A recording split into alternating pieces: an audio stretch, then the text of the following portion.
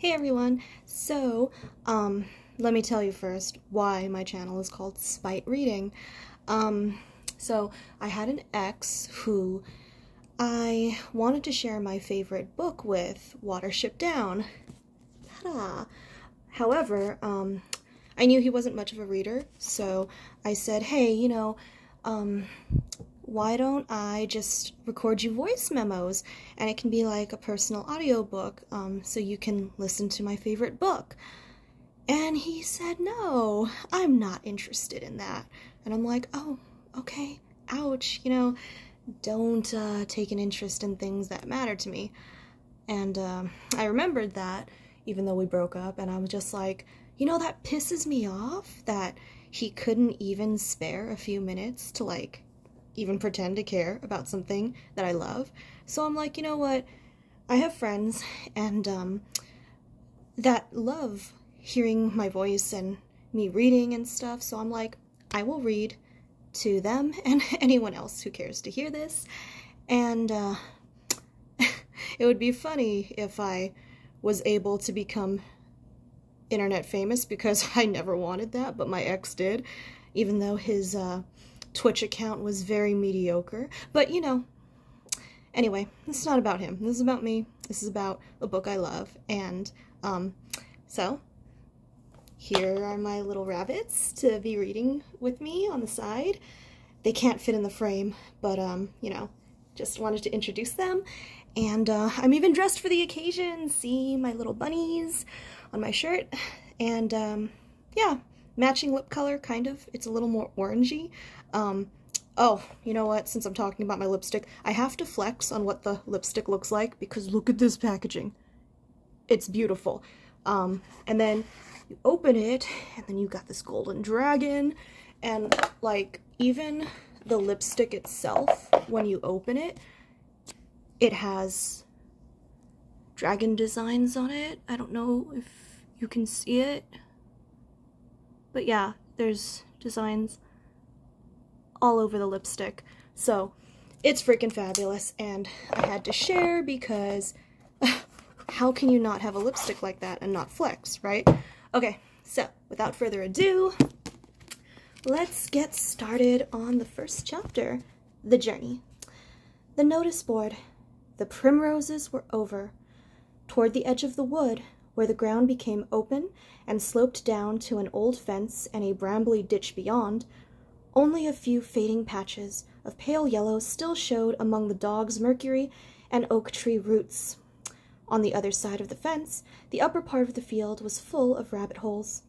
In places, the grass was gone altogether, and everywhere there were clusters of dry droppings, through which nothing but the ragwort would grow. 100 yards away, at the bottom of the slope, ran the brook, no more than 3 feet wide, half choked with kingcups, watercress, and blue brocklime. The cart track crossed by a brick culvert and climbed the opposite slope to a 5-barred gate in the thorn hedge. The gate led into the lane. The May sunset was red in clouds, and there was still half an hour to twilight. The dry slope was dotted with rabbits, some nibbling at the thin grass near their holes, others pushing further down to look for dandelions, or perhaps a cowslip that the rest had missed. Here and there, one sat upright on an ant heap and looked about with ears erect and nose in the wind. But the blackbird, singing undisturbed on the outskirts of the wood, showed that there was nothing alarming there, and in the other direction, along the brook, all was plain to be seen, empty and quiet. The warren was at peace. At the top of the bank, close to the wild cherry, where the blackbird sang, was a little group of holes almost hidden by brambles. In the green half-light, at the mouth of one of these holes, 2 rabbits were sitting together, side by side. At length, the larger of the 2 came out, slipped along the bank under cover of the brambles, and so down into the ditch and up into the field. A few moments later, the other followed. The first rabbit stopped in a sunny patch and scratched his ear with rapid movements of his hind leg.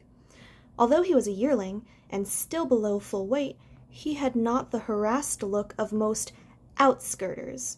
That is, the rank and file of ordinary rabbits in their first year who, lacking either aristocratic parentage or unusual size and strength, get sat on by their elders and live as best they can, often in the open, on the edge of their warren. He looked as though he knew how to take care of himself. There was a shrewd, buoyant air about him as he sat up, looked around, and rubbed both front paws over his nose. As soon as he was satisfied that all was well, he laid back his ears and set to work on the grass. His companion seemed ill at ease. He was small, with wide, staring eyes, and a way of raising and turning his head which suggested not so much caution as a kind of ceaseless, nervous tension.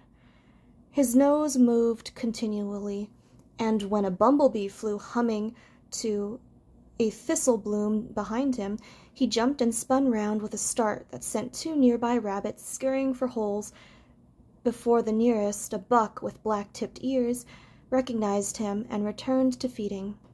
"Oh, it's only Fiver," said the black-tipped rabbit, jumping at bluebottles again. "Come on, Buckthorn, what were you telling me?" "Fiver," said the other rabbit. "Why's he called that?" "5 in the litter, you know. He was the last and the smallest. You'd wonder nothing had got him by now. I always say a man couldn't see him, and a fox wouldn't want him. Still, I admit he seems to be able to keep out of harm's way." The small rabbit came closer to his companion, lolloping on long hind legs. "Let's go a little further, Hazel," he said. "You know, there's something queer about the warren this evening, although I can't tell exactly what it is. Shall we go down to the brook?" "All right," answered Hazel, "and you can find me a cowslip. If you can't find one, no one can." He led the way down the slope, his shadow stretching behind him on the grass. They reached the brook and began nibbling and searching close beside the wheel ruts of the track. It was not long before Fiver found what they were looking for. Cowslips are a delicacy among rabbits, and as a rule there are very few left by late May in the neighborhood of even a small warren. This one had not bloomed, and its flat spread of leaves was almost hidden under the long grass. They were just starting on it when 2 larger rabbits came running across from the other side of the nearby cattle wade.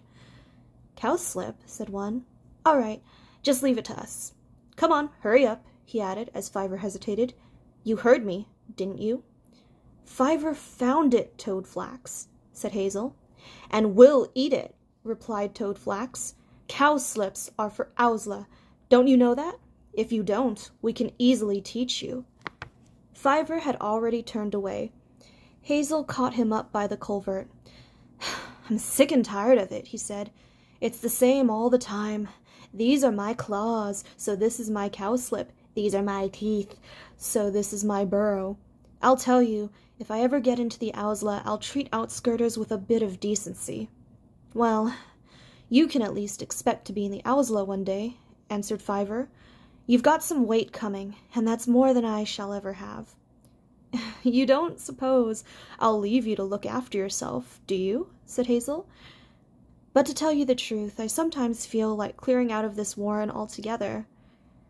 Still, let's forget it now and try to enjoy the evening.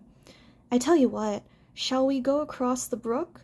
There'll be fewer rabbits, and we can have a bit of peace, unless you feel it isn't safe," he added. The way in which he asked suggested that he did, in fact, think that Fiver was likely to know better than himself, and it was clear from Fiver's reply that this was accepted between them. "No, it's safe enough," he answered. "If I start feeling there's anything dangerous, I'll tell you. But it's not exactly danger that I seem to feel about this place. It's, I don't know, something oppressive, like thunder. I can't tell you what, but it worries me. All the same, I'll come across with you." They ran over the culvert. The grass was wet and thick near the stream, and they made their way up the opposite slope, looking for drier ground. Part of the slope was in shadow, for the sun was sinking ahead of them, and Hazel, who wanted a warm, sunny spot, went on until they were quite near the lane. As they approached the gate, he stopped, staring. "Fiver, what's that? Look!" A little way in front of them, the ground had been freshly disturbed. 2 piles of earth lay on the grass. Heavy posts, reeking of creosote and paint, towered up as high as the holly trees in the hedge, and the board they carried threw a long shadow across the top of the field. Near one of the posts, a hammer and a few nails had been left behind. The 2 rabbits went up to the board at a hopping run and crouched in a patch of nettles on the far side, wrinkling their noses at the smell of a dead cigarette end somewhere in the grass. Suddenly, Fiver shivered and cowered down. "Oh, Hazel, this is where it comes from. I know now. Something very bad. Some terrible thing, coming closer and closer." He began to whimper with fear. "What sort of thing? What do you mean? I thought you said there was no danger." "I don't know what it is," answered Fiver wretchedly. "There isn't any danger here at the moment, but it's coming. It's coming." "Oh, Hazel, look! The field! It's covered with blood!" "Don't be silly. It's only the light of the sunset. Fiver, come on. Don't talk like this. You're frightening me." Fiver sat trembling and crying among the nettles as Hazel tried to reassure him and to find out what it could be that had suddenly driven him beside himself. If he was frightened, why did he not run for safety, as any sensible rabbit would? But Fiver could not explain, and only grew more and more distressed. At last Hazel said, "Fiver, you can't sit crying here. Anyway, it's getting dark. We'd better go back to the burrow." "Back to the burrow?" whimpered Fiver. "It'll come there. Don't think it won't.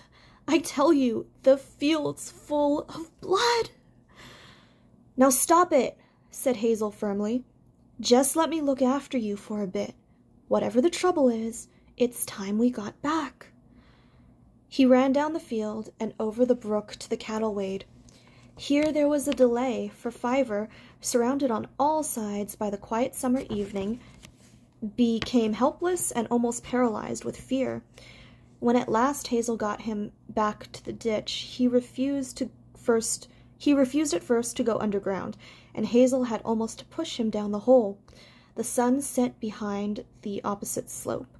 The wind turned colder with a scatter of rain, and in less than an hour it was dark. All color had faded from the sky, and although the big board by the gate creaked slightly in the night wind, as though to insist that it had not disappeared in the darkness, but was still firmly where it had been put, there was no passer-by to read the sharp, hard letters that cut straight as black knives across its white surface. They said, "This ideally situated estate, comprising 6 acres of excellent building land, is to be developed with high-class modern residences by Such and Martin, Limited of Newbury, Berks." Okay, so that was my first reading ever recorded. I did a few and sent voice memos to friends, but I've never videoed it. I know I've stumbled in a few places and probably mispronounced some words, but, you know, this is just a combination passion project and spite thrown in. So, you know, doing my best, but yeah, that's my first video. Hope you guys enjoyed. Bye!